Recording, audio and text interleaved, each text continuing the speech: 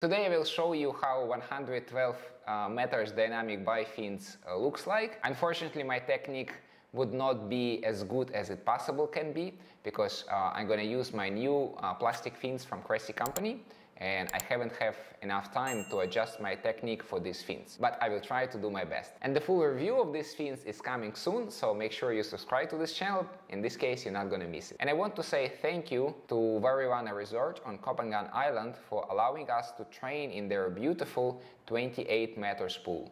If you're ever going to visit Copenhagen Island in Thailand, check them out. It is an excellent and comfortable hotel.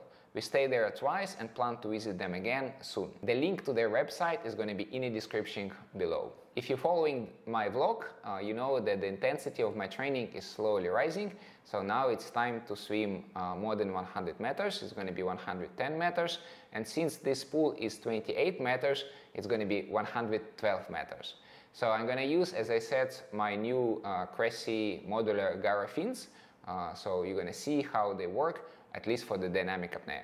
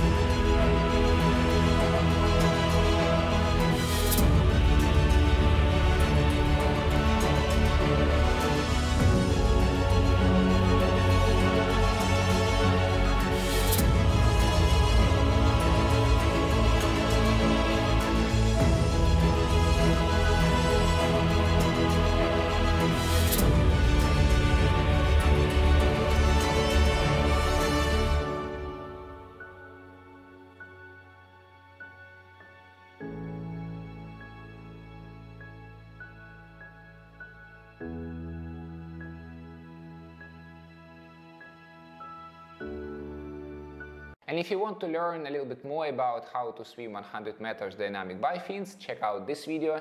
And if you haven't subscribed to my channel yet, click here.